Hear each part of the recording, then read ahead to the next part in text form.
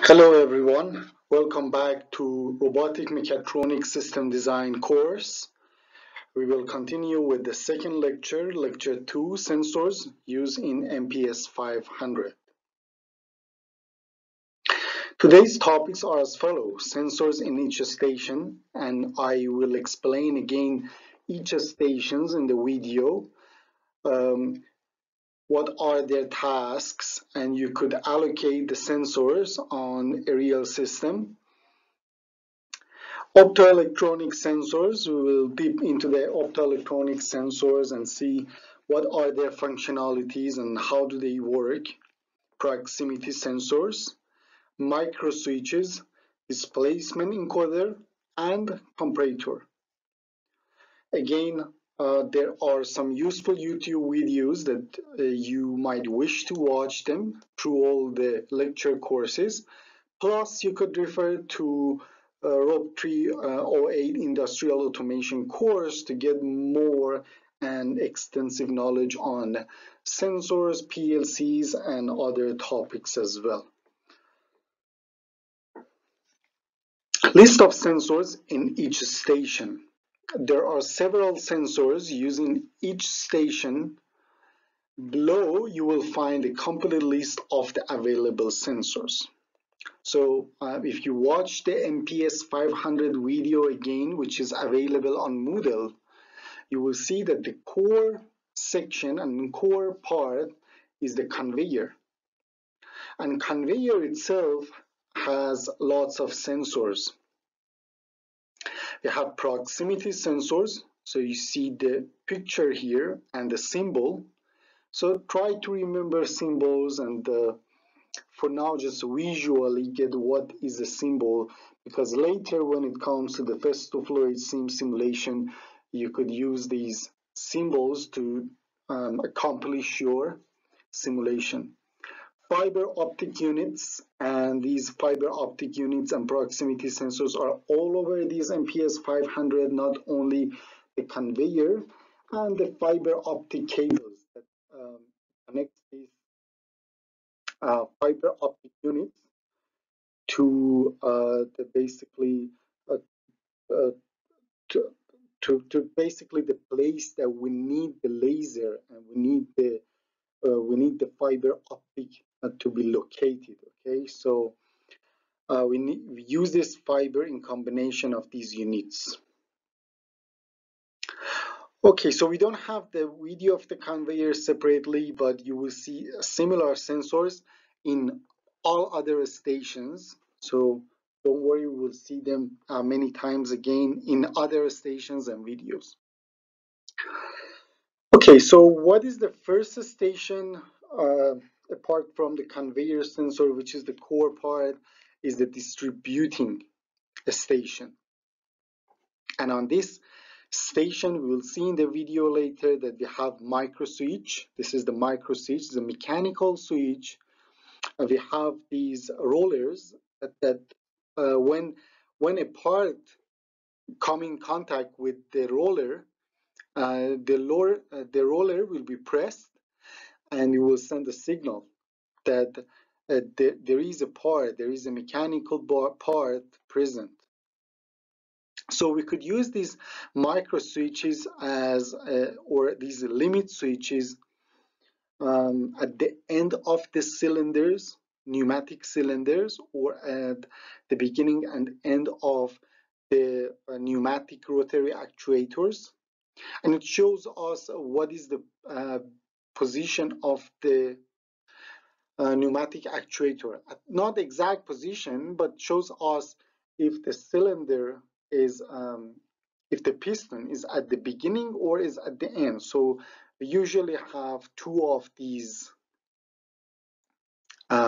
located on a pneumatic actuator. Have proximity sensor, which are electric with reed contact, and we have three different kinds of proximity sensors. I will explain them when it comes to the proximity sensor part. What are the differences? You will see what is exactly the reed contact. But now as it is clear from the name, when a part comes close to the sensor, specifically a metallic part or a magnetic part, then these proximity sensors will be activated. So the read contact specifically is designed to sense um,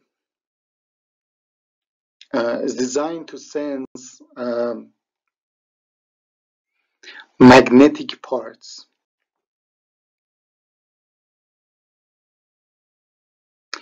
Okay, so on the distributing station, we have optoelectric sensors. We have different kind of these optoelectric sensors. Uh, we have receivers and we have emitter, and these are used to check connectivity of the distributing station with the next station, which is the testing station. Okay, so let's watch this video and see in more detail what is exactly this distributing station, and if we could locate the sensors on the video. Okay, so this is the distributing station. You see this swivel semi-rotary pneumatic actuator that picks the part from here and place it on the testing station, and more accurately place it on the elevator of the testing station. We have this magazine here, okay, that we put basically parts inside the magazine, and we have one pneumatic cylinder that pushes these parts forward. Okay, so provides the part from the magazine, and then this swivel will come and pick the part by vacuum. Okay, so what we have here and what we could see here, we have this pneumatic cylinder, and on this pneumatic cylinder is not clear from the video, but we have two proximity sensors, one at the beginning and one at the end, that basically will send a signal to the PLC to show what is the location of the cylinder. Here we have optoelectric sensor. Okay, so this is the optoelectric fiber that goes to the optoelectric sensor located on the station. Is not clear from this video now, but what it does here, this laser, it sends a signal if the magazine is empty. So when the magazine is empty, it sends a signal to the PLC, and PLC will stop the station. So let's continue watching the video. Okay, so you see that now the swivel comes to pick the part by this vacuum cap here. This is a vacuum cap that sucks the part, and this is the cylinder that provides the part. You see there's optoelectric fiber here. And here on these semi-rotary pneumatic actuator here, we have two limit switches. These switches shows us, basically sends a signal to the PLC what is the location of these swivel arm. So what else you could see here, these blue and black pipes, those are all pneumatic pipes. And these pipes are connected to a compressor. Compressor is located between the core conveyor station.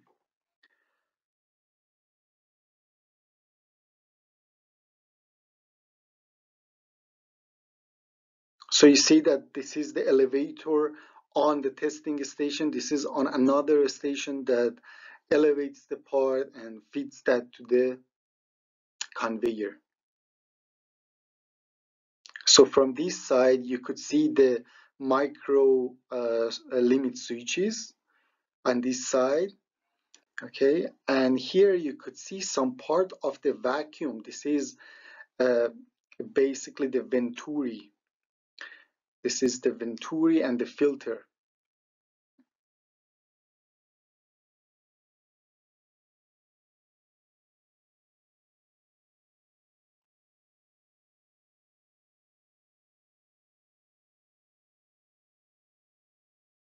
Okay, nice. Here you see these limit switches.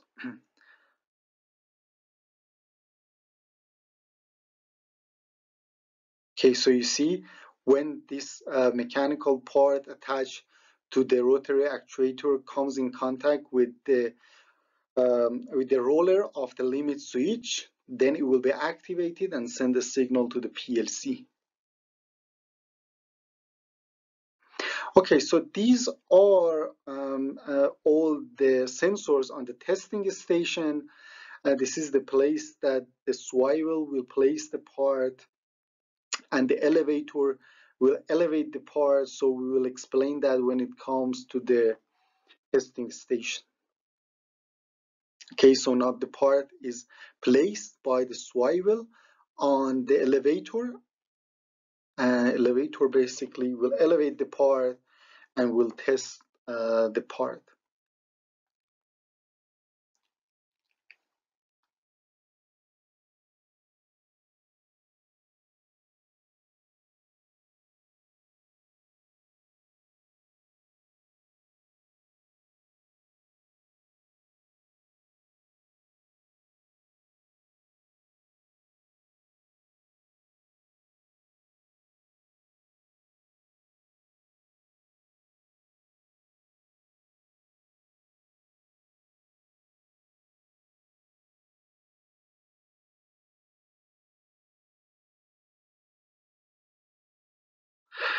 Okay, so what we have on the testing station, we have again proximity sensor.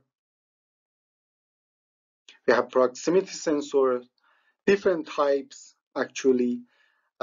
These are the sensors located on the elevator, pneumatic cylinder. We have these type of the read contact proximity sensors attached to the cylinder that kicks the part to the airway slide, and we have lots of optoelectric sensors. So why specifically we are talking about the MPS 500? Because this is a very good show example. This is a very nice uh, station that shows you what sensors could be available in an automation system. Okay, so in any mechatronic parts, you will see different type of sensors very similar to these ones. What again we have on the testing station, because this is the testing station, we are going to test the part if the part is proper. So we have lots of sensors. We have these retroreflective sensors, and these retroreflective sensors basically works in combination of a retroreflective mirror. Okay, so this is a mirror. So we have this laser beam and we have a mirror, and shows a presence of the part between the mirror and the emitter. So this one is emitter and receiver at the same time. We have this optoelectric sensor, diffuse light sensor. Okay, so these diffuse light sensors, again, they are emitter and the receivers, both at the same time. And I will explain when it comes to the optoelectric sensors, what are these different types of optoelectric sensors.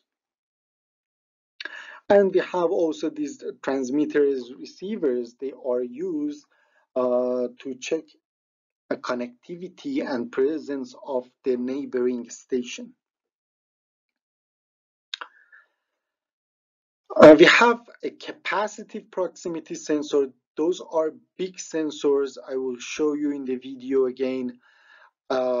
They basically could sense any materials, plastic, glass, metallic, non-metallic, so it doesn't matter. So this is the difference between capacitive proximity sensors and inductive proximity sensors. The inductive proximity sensors um, could only sense a presence of metallic part, but capacitive proximity sensors um, could sense any metallic and non-metallic materials. And we have a displacement encoder, which is a linear potentiometer. So this is a linear potentiometer that goes in and out here for installing on cylinders using a mount kit. I will show you on the video what is that. So we check the height of the part by these linear potentiometer or displacement encoder. And we have this analog comparator, because the output of these potentiometers is analog signal. And we need to send, in most of cases, we need to send digital input to PLCs. So these comparators will provide this digital signal. Okay, so we'll get the analog signal from the displacement and we'll convert them to the digital signal. So height measurement from 0 to 25 millimeter at the voltage of 0 to 100% on convert. So 0 is equal to the 0 voltage, and 25 millimeter is equal to the 100% of the voltage, which is 24 volt. If I don't mistake, is 24 volt on these sensors. The absolute value of the voltage depends on the supply to the potentiometer via connections 1 and 3. So I will explain this comparator later in the coming slides in more detail. Okay, so let's watch the video what we have on the distribute. Okay, so this is a video which is distributing and testing stations both at the same time. And after this video, we will watch another video which is a testing station.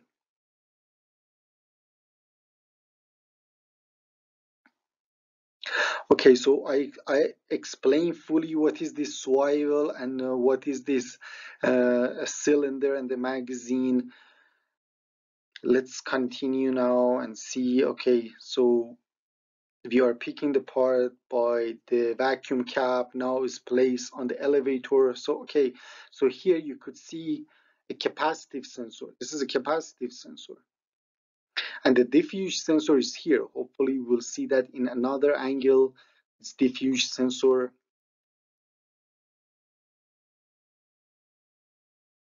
Okay, now is elevated. Okay, and this is a linear potentiometer that we talk about that. Okay, so this one is adjustable. We could bring it up and down, adjust it. And if the part, for example, is too big or is too small, then it could detect these parts. Okay, and basically we could eject these parts to the separate slide. Okay, so you could see this slide here. Okay, so broken parts. Okay, so broken parts basically could be rejected to another slide. So here in this video, they have another station. Okay, so which is not similar to our MPS 500. What we have here is a conveyor that basically those pallets will arrive here and these cylinders will be dropped on the pallets. Okay, so let's go to the next one. Now we have, okay.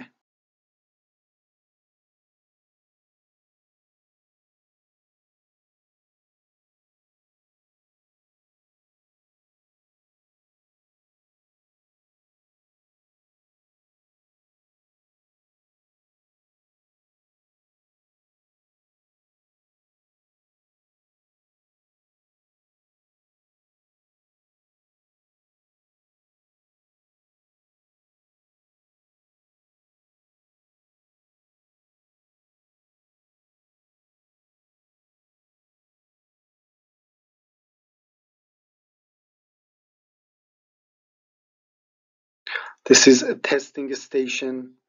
Okay, so you see this is the diffuse sensor and this is a capacitive sensor. Okay, so this diffuse sensor could check color of the part. If this one is red, black, silver, and so on and so forth.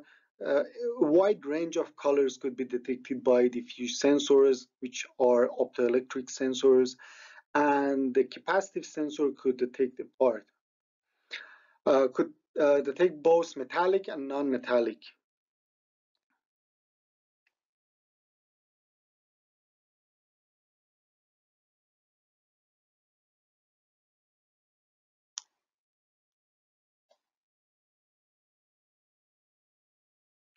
Okay, so this is a retroreflective sensor, and as I said, it checks the presence of the swivel. If swivel is on the way, or if there is any part on the way of the elevator doesn't work.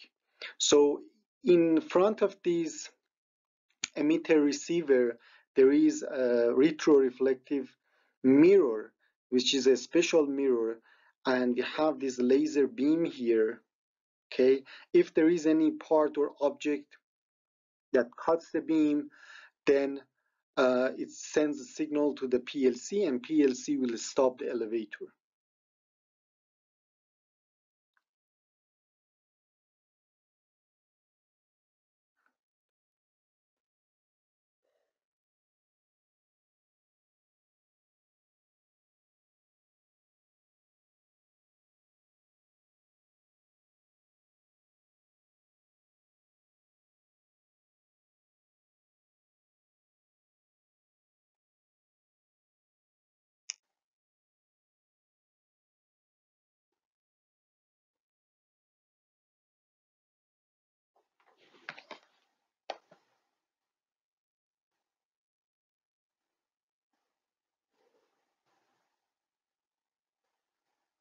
Let's watch the video again from the beginning.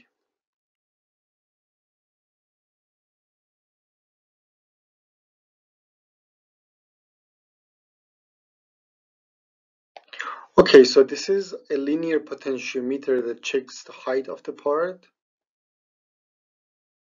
So you see, now is compressed, and this potentiometer could send a signal to the comparator, and comparator could check if this is in a low or a medium or high range and send a digital signal to the PLC. And here we have these big also capacitive sensor here, okay, that checks the presence of the part here. On the elevator itself, we have two inductive sensors at the beginning of the pneumatic cylinder and at the end of the pneumatic cylinder. And this is the airway slide. This is the airway slide, and now the parts is sliding to the pallet.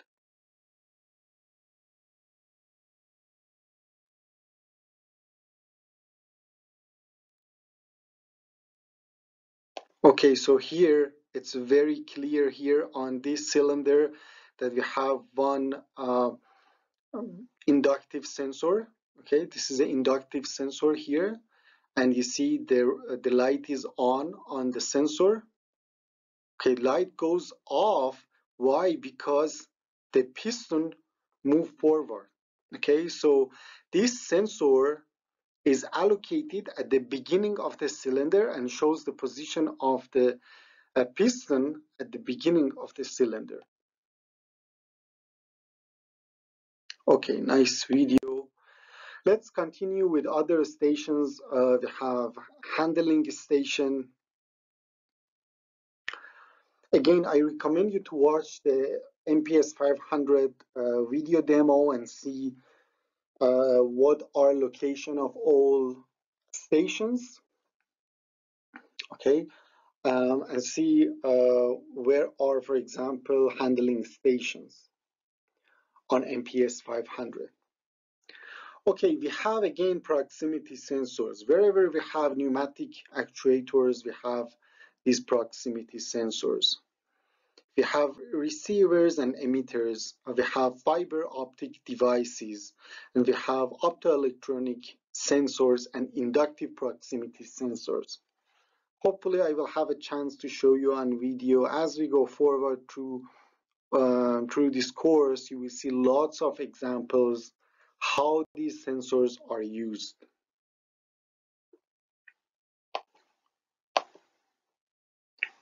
Okay, so this is a handling station.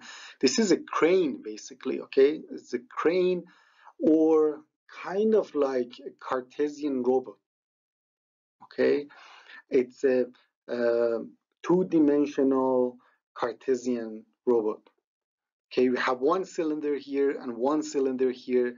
One cylinder moves horizontally, the other one moves vertically, and we have a gripper at the end that picks the part. And these are pallets waiting in front of the handling station. And these pallets came from the testing station.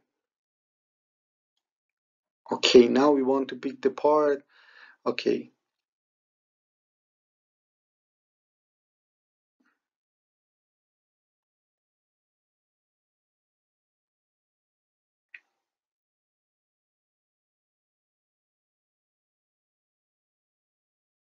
So you see here, this is an optoelectric cable, and we have these optoelectric sensor here.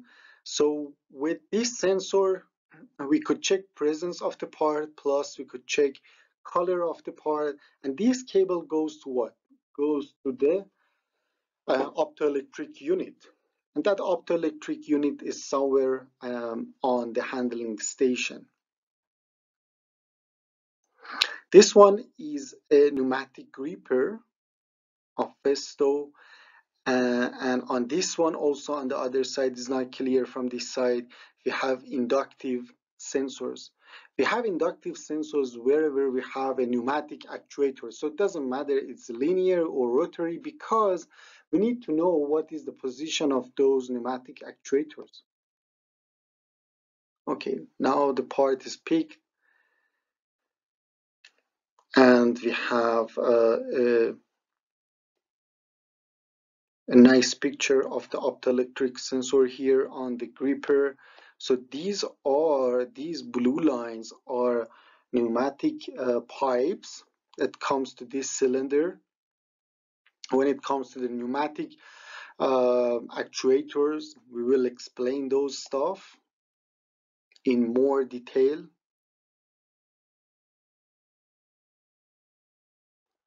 Okay, so this is a processing station. I will explain that later. So the handling station will pick the part from the pallet and place it on the processing station.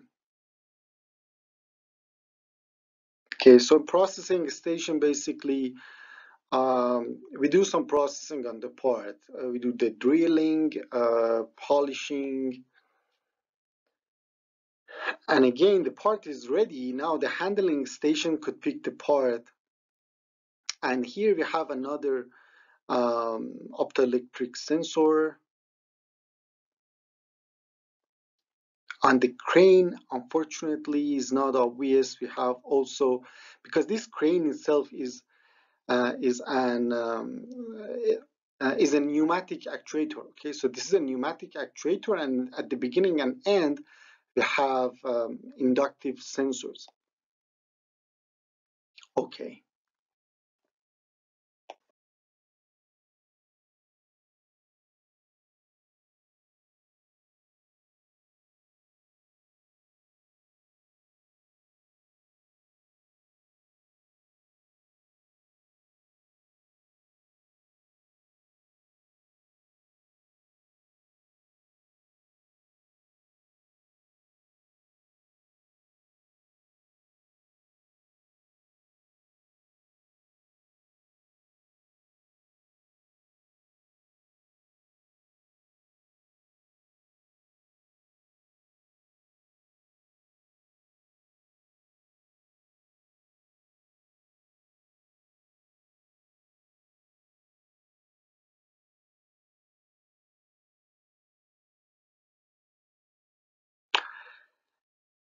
Let's proceed with the processing station.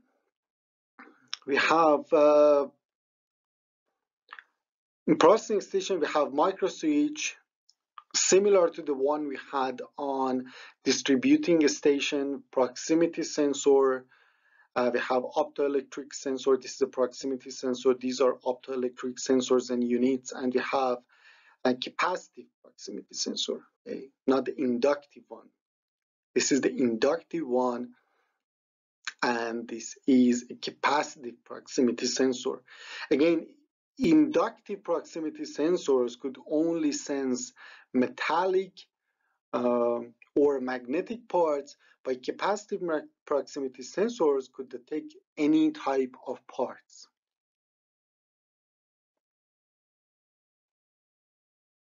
Let's watch a video of processing station. Okay, so this video also shows what buttons, let's say, we have on each station. We have a start button, we have a stop button, we have reset, and we have two light indicators, and we have auto manual switch. On the start and the reset, also we have two LEDs. So these LEDs plus these light indicators are output of the PLC. We could program them, and based on our program, they will either flash or they will go solid green or red based on their type. Plus, these start, reset, and stop and auto manual switches are input to the PLC.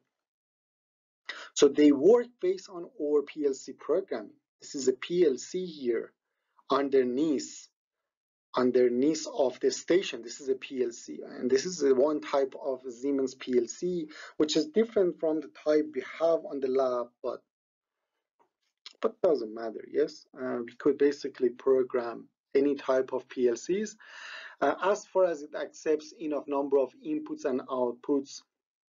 We could program that. So now, for example, the operator tries to start the station based on their program on the PLC. Okay, so now let's say their station is working. You see again these. Okay, so you just saw the proximity sensor there underneath. Okay, so that proximity sensor is underneath here. Let me see if I could. Okay, so here this proximity sensor that shows the presence of the part. When the parts arrive, this proximity sensor will send a signal to the PLC. Plus here again we have another proximity sensor. Here you could see those optoelectric units. Okay, and you see that these optoelectric cables come to these units. Okay, so what else I could show you here? Let's continue. Okay, so they have a different setup, but it doesn't matter. My focus is the proximity processing station itself.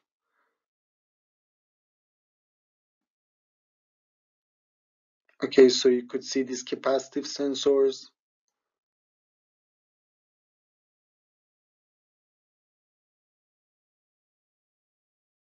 So you might ask yourself why we are studying these particular mechatronic systems. Okay, so you could study any mechatronic system, but these are educational stations. Plus, we have lots of materials, and plus lots of materials are available online. If you learn these sensors, if you learn these parts, either mechanical parts or electronic parts, if you learn the PLC, then when you join a workspace in a factory, you could easily understand the logic and locate the parts, fix them, and work with them.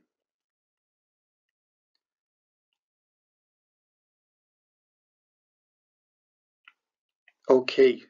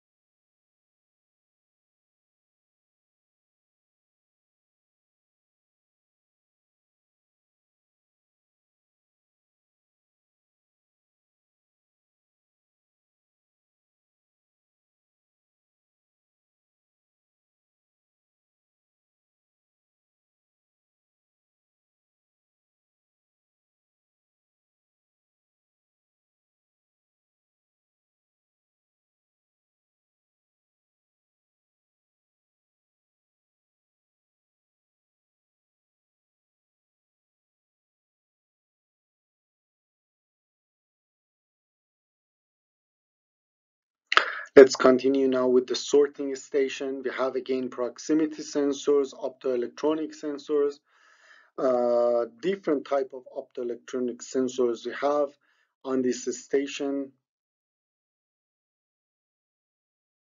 Let's watch the video. Okay, so again we have a handling station. This is a handling station. Okay, let me show you here.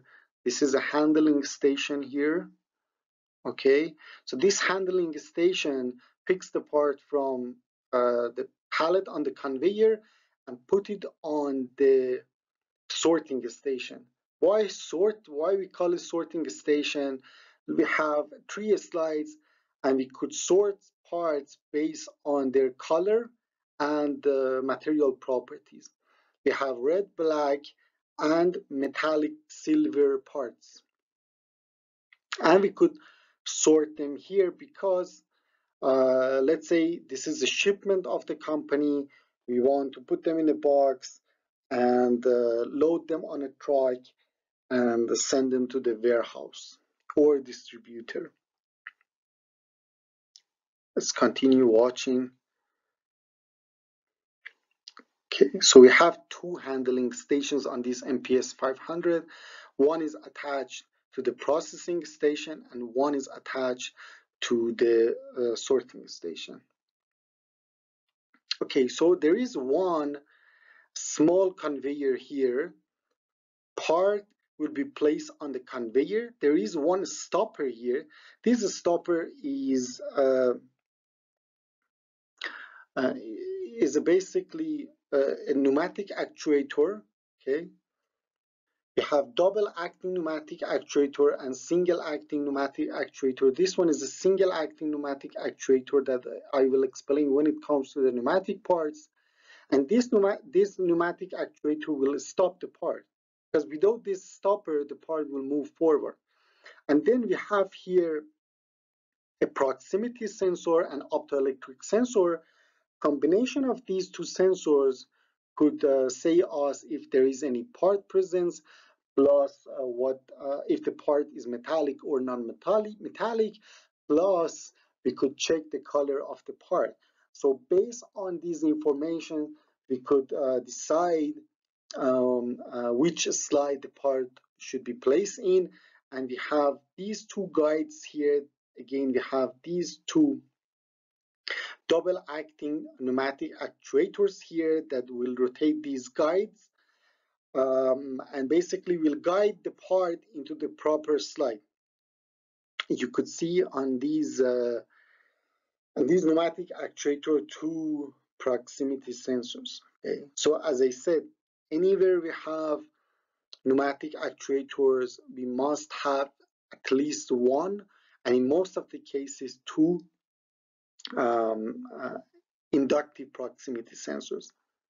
Okay, let's continue now. Okay, plus, okay, very nice view here. We have retroreflective optoelectric sensor. This is an optoelectric sensor here, and this is a retroreflective mirror. This is a very special mirror. I will explain what are properties of this mirror later. Okay, and we have this laser beam here. When the part passes this beam, it cuts the beam and will send a signal to the PLC. When the slide is full, for example, the beam will be cut permanently and will send a signal to the PLC. And again, based on the timing, we could decide if we should stop the sorting station and send the part to the storage, or the parts should come to the sorting station. Okay, so nice view here. We're gonna basically place the part on the sorting station. We have this optoelectric sensor. This is an optoelectric cable that goes to the optoelectric unit. We have a proximity sensor, and this is a stopper, okay, that stops the part. So stopper stops the part. You see the light. This is the light of the optoelectric sensor. There is another optoelectric sensor. Once we place the part here, this optoelectric sensor sends a signal to the PLC, and the PLC will activate this stopper. Okay, so because there is a delay between these decisions sending, receiving, and the conveyor is moving, we need to have one sensor basically forward.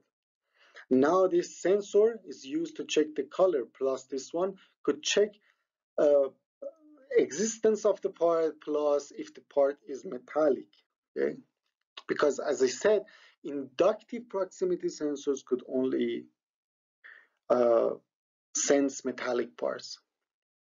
So based on this information, we will decide and we'll understand the material and the color of the part is black or red. Now, or silver, yes, or silver, this one was silver. And based on that, we will actuate these guides. So here you see the inductive sensors on these double acting pneumatic actuators. Why these are double acting? Because they have two inputs. We will explain that when it comes to the pneumatic parts.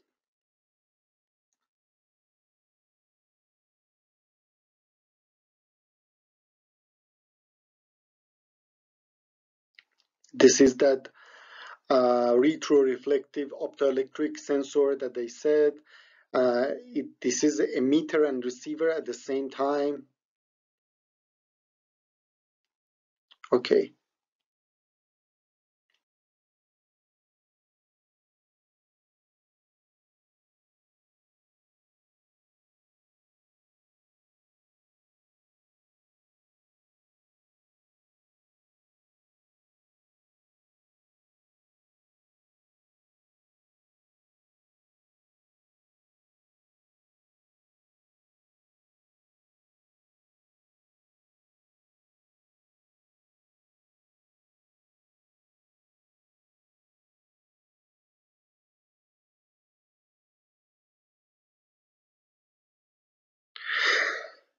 Okay, so let's continue and talk about the optoelectric sensors, different types.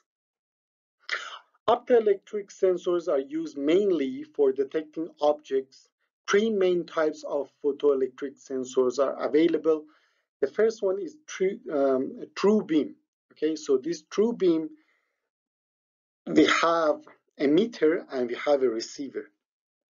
So these are two separate units, and we have a beam. We call it true beam. And when the object interrupt the light, then we could sense a presence of a part. We have a retroreflective or reflex units, both emitter and receiver in the same unit. And we have retroreflector mirror here, and we could check the presence of a part. And we have diffuse proximity sensor, as we had in testing a station, and in sorting also a station use this type of diffuse sensors. So in diffuse sensors, you have emitter and receiver in the same unit, but we don't have a special mirror as a retroreflectors and retroreflective basically units. So we don't have any mirror. The object itself will reflect the light, and it will reflect the light and the receiver will sense it. So based on the color, it will reflect different light intensive, and that the light intensive could be used to categorize the color of the part plus the presence of the part. For example, if the part is shiny and is silver, we will receive a high intensive light. If the part is dark, the most of the light will be absorbed by the part. Okay, so this is the difference between the diffuse ones and retroreflective sensors. What are features or general features of optoelectric sensors? Have long sensing distance specifically for the true beam sensors or retroreflective sensors. On true beam sensors, we have longer sensing distance. For example, true beam sensors can detect objects more than 10 meters away. So both sender receivers should be adjusted properly. Otherwise, the receiver won't receive the light. So this is impossible with magnetic, ultrasonic, or other sensing methods. So with any proximity sensors or magnetic ultrasonic sensors, we cannot sense 10-meter away, apart in a 10-meter away from the sensor. Virtually no sensing object restrictions are not limited like proximity sensors to detecting metal objects. This means they can be used to detect virtually any object, including glass, plastic, wood, and liquid. Fast response time, light travels at high speed, and the sensor performs no mechanical operations. High resolutions, advanced design technologies will lead to detecting very small objects as well as precise position detection. Non-contact sensing objects can be detected without physical contact. Color identification, the rate at which an object reflects or absorbs light, depends on both the wavelengths of the emitted light and the color of the object. So we could categorize the color of the object. Easy adjustment, positioning the beam on an object is simple with models that emit visible light because the emit is visible. Okay, so those that have visible light are easy to be adjusted. There are some types that works based on non-visible light. Okay, we will explain them. And those ones, of course, are tougher to be adjusted and they need a specific device. Rectilinear propagation, when light travels through air or water, it always travels in a straight line. Refraction is the phenomenon of light being deflected as it passes obliquely through the boundary between two media with different refractive indices. So, for example, if the light travels obliquely from air to the glass and then to the air, you have these refractive indices of 1, 1.5, and 1 for different media here. Reflection, regular reflection, a flat surface such as glass or a mirror, reflects light at an angle equal to the incident angle of the light. Okay, so these two angles are equal, and this is a mirror. Retroreflection, a corner cube. So this is a retroreflection mirror. This is the mirror that we talk about that. The special mirror. A corner cube uses three flat surfaces perpendicular to each other. Why we use this retroreflective type of mirrors? I will explain that later. Okay, and we have diffuse reflection. Matte surfaces such as white paper reflect light in all directions. So this is a reflection by a regular part. Okay, could be a black surface. We could have a black surface. We could have a red color. Any material, it doesn't need to be a mirror, could reflect in some extent, could reflect light, and we call it diffuse reflection. What type of light sources we could have, or light generation? We could have pulse modulated light. The majority of photoelectric sensors use pulse modulated light that basically emit light repeatedly at fixed interval.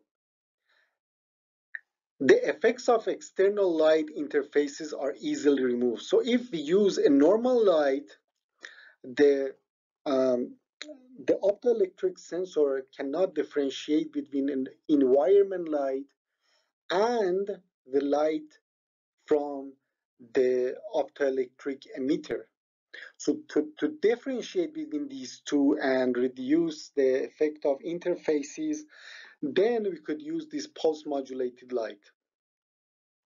Non-modulated light, uninterrupted beam of light at a specific intensity that used with certain types of sensors such as mark sensor, fast response times, short sensing distance, and susceptibility to external light interfaces. So these ones are better basically choices than this non-modulated light in most cases. Okay, so light sensor, this is light source. Uh, okay, so this is a wavelength of the light and light intensity. For example, red laser has almost 700 wavelengths in nanometer, and we could have, for example, infrared LED, and those are non-visual or non-visible, sorry, non-visible lights. Okay, so these are visible light. These two are non-visible light, either if you use ultraviolet light range or if you use infrared range. Okay, so another type of optoelectric sensors, but we don't have them, is triangulation. What is triangulation? We have the emitter element that sends the light, and we have two lenses here, and we have this is an emitter lens, and this is a receiver lens, and finally we have a detector or receiver of the light. So when the object is close, the light will reflect to the point A. If the object is far, the light will be reflected to the point B. And by these type of sensors, also we could measure the distance of the object from the emitter. Okay, so true beam sensor, we explained that later, also is used in the gripper on the handling station. They have these true beam sensors have stable operation and long sensing distances ranging from several centimeters to several tens of meters, sensing unaffected by changes in the sensing object path, and operation not greatly affected by sensing object loss, color, or inclination. And diffuse reflective sensors, as I explained, the object itself will reflect the light, and this unit has both emitter and receiver unit, sensing distance ranging from several centimeters to several meters, easy mounting adjustment, the intensity of reflected light, operating stability, and the sensing distance vary with the conditions, color, and smoothness on the surface of the sensing object. And retroreflective sensors, we have emitter and receiver and retroreflector, sensing distance ranging from several centimeters to several meters, simple wiring and optical axis adjustment, operation not greatly affected by the color or angle of a sensing object. Light passes through the sensing object twice, making these sensors suitable for sensing transparent objects. Because we know that transparent object will pass the light, but when the light passes an object twice, uh, um, a transparent object twice, and the light basically will be refracted and the light won't back to the receiver and we could sense the part. Sensing object with a mirror finish may not be detected because the amount of light reflected back to the receiver from such shiny surfaces makes it appear as though no sensing object is present. This problem can be overcome using the MSR or mirror surface rejection function. Okay, so if we use a special type of mirror, which are these retroreflector mirrors, and we use an MSR feature, then we could avoid these disadvantages on these retroreflective sensors, and retroreflective sensors have a dead zone at close distance. Another type of optoelectric sensors are distance settable sensors. Again, we have an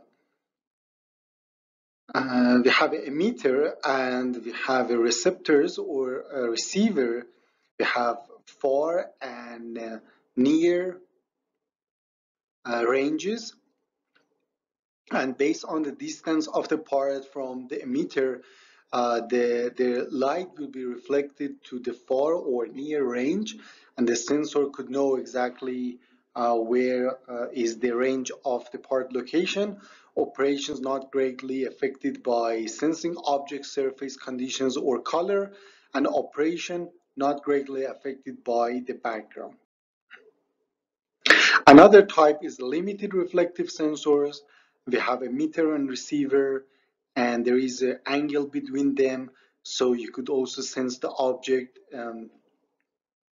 the the distance plus the basically the height in some extent. Small differences in height can be detected. The distance from the sensor can be limited to detect only objects in a specific area. Operation is not greatly affected by sensing object colors, and operation is greatly affected by glossiness or inclination of the sensing object. So different type of optoelectric sensors we have discussed so far could be used in different scenarios and for different purposes. Okay, so the optoelectric sensors on MPS 500, and not only on MPS 500, also on any industrial applications, they have two indicators. They have operation indicator and stability indicator. So operation indicator for our case is orange, and the stability indicator is green. So these indicators shows us if the sensor works properly or is adjusted and tuned properly. So these functions alert the operator when the sensor changes from stable state to an unstable state, and the function can be broadly classified into display functions. So if the sensor is not stable, the operator should again adjust the sensor and make it stable. Stability indicator or green LED, the amount of margin with respect to environment changes. Temperature, voltage, dust, etc. after installation is monitored by the self-diagnosed function and indicated by an indicator. Okay, I will explain it here when I finish the reading. Operation indicator or orange LED indicates the output status. Output functions, the margin is indicated by an indicator light and the state of output to alert the operator. Okay, so here this is the incident light. Okay, this is the light that received by the receiver. So you see the intensity of the light received by the receiver. So when the intensity of the light is below 0.8% or 0.9%, or if the incident light intensity is above 1.1 to 1.2, then the green light indicator or the stability indicator is on. Otherwise is off. So what is the meaning of that? So when the intensity of the light is less than 0.8%, it means that the object is not present. We don't have any object. And because the intensity is low enough, we could say that this signal is reliable. When the object is present and the intensity is high and is more than 1.1, again the green light is on. It shows us the signal is reliable and the sensor status is stable. When the intensity of the light is between 0.8 and 1.1, we cannot trust the incident light. It could be from the environment, it could be from another sources, and we cannot trust that. So that's why the green LED is off here and shows that the status of the sensor is kind of shaky and is not reliable. We need to tune it. Okay, what is the orange LED? So the orange LED, whenever we have a light or incident light with the intensity of above 1, the orange light is on. Okay, so the orange indicator shows us that we have an incident light. Okay, but if the light is reliable or not, or if the signal is reliable or not, is not clear. We should check it by the green LED. Okay, so this orange indicator is exactly the signal that goes to the PLC. When the orange LED is off, the output of the sensor is false or 0. When the orange LED is on, the output of the sensor is true or 1. Okay, but either that signal, either the off signal or the on signal, false signal or true signal are reliable, depends on the green LED. Okay, so always the operator should check status and stability and reliability of the sensor by these stability indicators. Okay, so different scenarios could happen when both the orange and the green LED, both of them are on. So we could say a part is present, the signal is reliable, everything is okay. We have another scenario at the end when the green LED is on and the orange LED is off. It means that there is no any part. Again, the signal, the false signal from the sensor is reliable, trusted, it's okay. But the issue is that when the green LED is off. So for the green LED off, the orange light could be either on and off. For both the cases, the signal is not reliable, and why that happens could be because of different scenarios. For example, this case, the green LED is off and the orange LED is on because, for example, we have misalignment here and the receiver is receiving some part of the light, or there is a dust and the intensity of the light is not high enough.